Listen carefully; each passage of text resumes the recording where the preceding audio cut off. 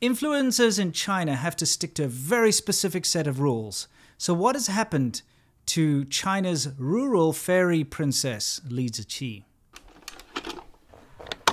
I don't do drama. That's not what this channel's about. I'm not interested in talking smack about other YouTubers. If I ever do that, it's simply because I'm talking about something the CCP is doing. So yes, I do occasionally talk about the propagandists who you find on YouTube who work for the Chinese state media and the Chinese government. And, well, Liziqi is no different, really. I've made a video about her before. And before I get attacked by a million different people who are fully in love with this woman, I have to say that I appreciate what she does. Let's get that out the way. I know what she's doing. I know the amount of effort that goes into it. She's got a big team that does all the videography for her. Everything is set up. It's all staged. That isn't what real rural China is like. It's an idyllic vision of what rural China could be like, or more accurately, what it was prior to, you know, the Communist Party and prior to all the big changes China went through. But that's not what this is all about. I'm sure you want to know what happened to Liziqi. So what actually happened to Liziqi? Well, it's pretty straightforward. For those of you who are still under this impression that she's just a rural farm girl who lives with her grandmother in some kind of rural thing, please realize that she's a multi-millionaire. Her social media empire is massive. Perhaps you see her on YouTube, and yes, her YouTube channel is huge. In fact, it's the Guinness World Book record for, you know, the most subscribers for a Chinese language channel. Although I find this a little bit disingenuous since there is no dialogue and all the titles are actually bilingual. So let's just say the most subscribed Chinese creator. But, you know, that brings in a lot of money. You know, it could be anywhere, but I'm guessing it's at least upwards of $100,000 to $200,000 a month that she's making on her channel. It's a lot of money, but that's not where most of her money comes from, of course. She has a huge social media empire in China, on the Chinese social media.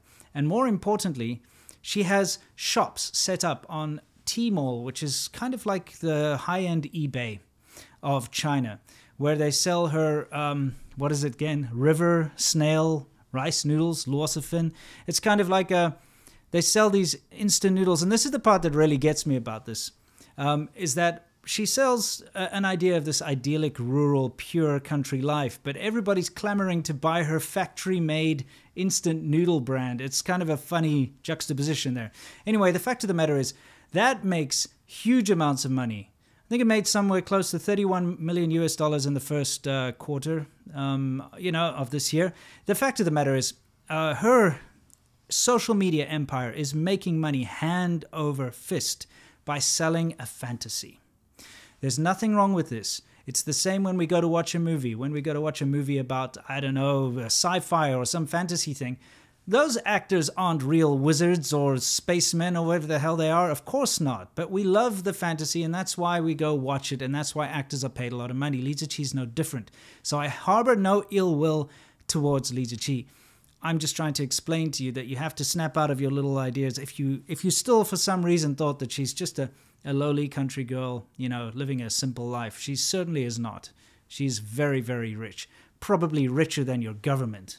But no, all jokes aside, she's having a big dispute with her content manager, who kind of, you know, runs her merchandise thing and takes care of various parts of her business, and of course has a majority share actually in her entire social media company. I'm sure she's kind of annoyed that they're taking advantage of her and she's not getting the proceeds, considering the entire brand is built around her as a person. So I understand. And so she's taking them to court, and there's all that kind of nonsense getting in the way. But there's something else going on here, and that is the Chinese government. You see, it was quite a long time ago that the Chinese government actually co-opted her as a useful tool of propaganda for the Chinese government. Okay? Because let's be honest here. When it comes to propaganda, the Chinese government sucks, okay? You see people sitting on the dark side of the moon, or the hardness of up like carbon dioxide in the ooze. Joy of success is like a weekend car right around the pool. At least outward propaganda.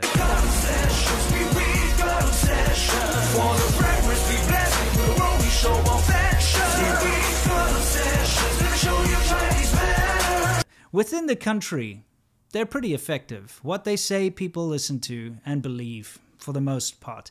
But when they try to use their same logic and their same methods that they use on the local populace abroad, in other words, for you and me, it usually comes out being a little less effective and a little more hilarious, cringe-worthy, or just outright insulting. Forced labor is no weavers, but I take a flight to he's truer. Poor families are getting fewer. Another name for this belief is loser. I see something funny, gonna talk to 74 sudden plantations money. I saw forced laborers working so poorly, just like we're imagining.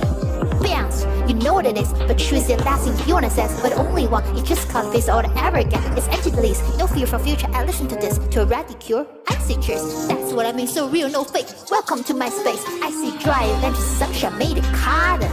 So when they noticed the amount of attention that Liziqi was getting from her videos abroad, they realized that she could be a very valuable tool as a cultural ambassador, to show the beauty of Chinese culture and history and to get people interested in China, which of course is what has happened. It's a pity that what she's projecting in her videos is not actually the real China, and I can tell you that from experience myself, having traveled around the rural parts of China, lived in the rural parts of China, explored the rural parts of China. That idyllic lifestyle that she's selling you through her videos is not actually something that exists, and to be honest, is something that the Chinese government has been for years trying to get rid of.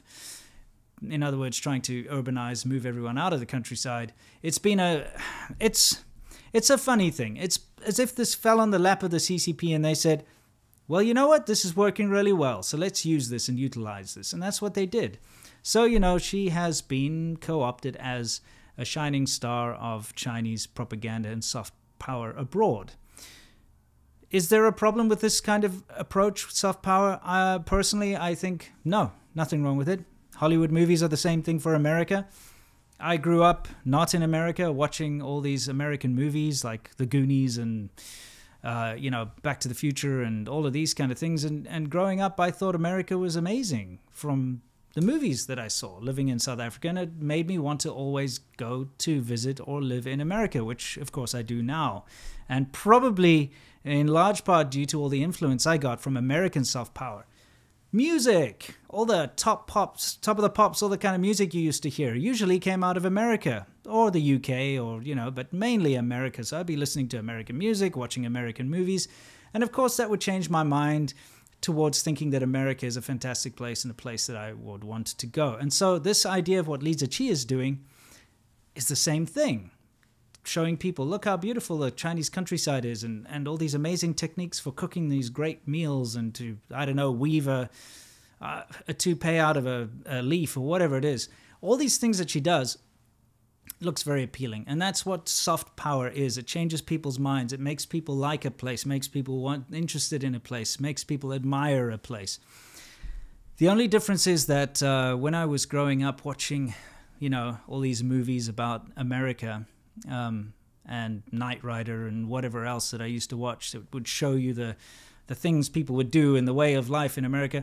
For the most part, except for all the fantastical crap, you know, of course there aren't flying cars or anything like that, but for the most part it kind of checks out.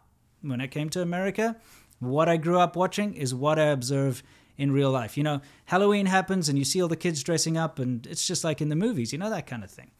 Difference is in China, if you were to go there to try and find what Liziqi is portraying in her videos, you would not find it. So it's kind of it's a falsehood. But again, what happened to her?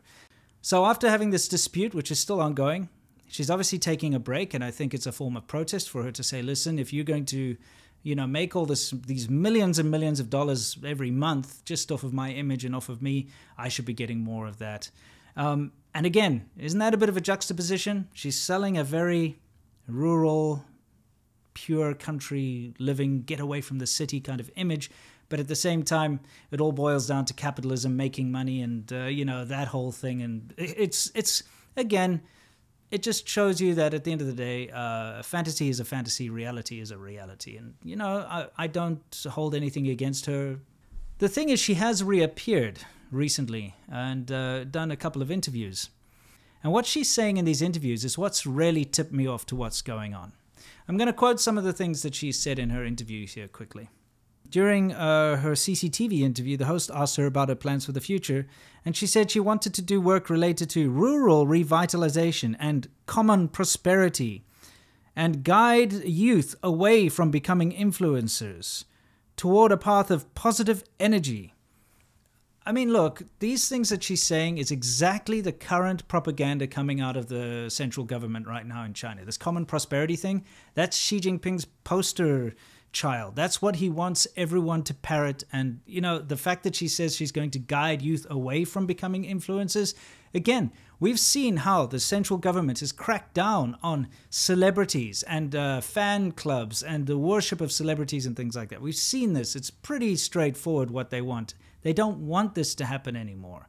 So I'm seeing here a shift. She's obviously been given kind of an ultimatum here by the government, or she's just by herself realized that if she doesn't go down this path, it's going to mean the end for what she's doing anyway. So we've got a bit of a two-pronged attack going on here. We've got her and her lawsuit against her management company, which, let's be fair, she probably was screwed over in her contracts. This is something I've seen multiple times in China. It's happened to me before, and it's a really crappy thing to happen, especially since the entire brand is built around her. But then again, you know, they do all her logistics and things like that and set up all her other stuff. So who knows? That's an internal thing for her to go and decide with her MCN, so to speak. Now, when it comes to the government, this is the more serious side of things, and I think this has probably had the most influence on her and the reason why she's kind of taking a break. And that is because of the Chinese government's disapproval and attack against influential individuals in China. You know, it's a weird situation, guys, because people like Liziqi and you name it, any Chinese influencer that you can think of, they're allowed to just with an email address come and create an Instagram profile, they can create a Facebook account, they can create a YouTube account, and they can go and do and say whatever they like. But if you as an influencer wanted to go and sign up for Bilibili, for instance, or any of these Youdao or any of these Weibo, anything in China, any of these Chinese social media giant platforms, you can't.